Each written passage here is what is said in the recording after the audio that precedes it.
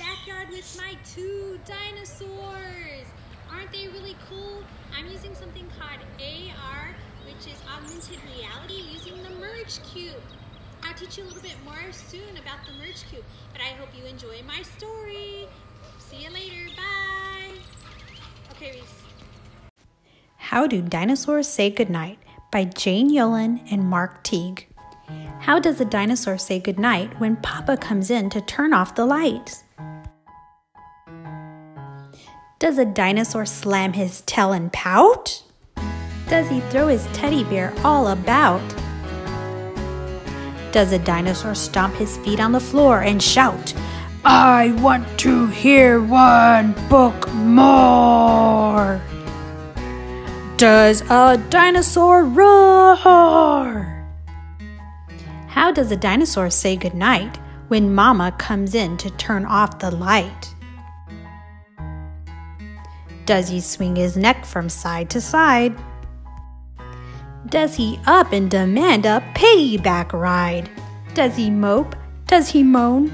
Does he sulk? Does he sigh? Does he fall on the top of his covers and cry? No, dinosaurs don't. They don't even try. They give a big kiss. They turn out the light. They tuck in their tails. They whisper, "Good night." They give a big hug, then give one kiss more. Good night.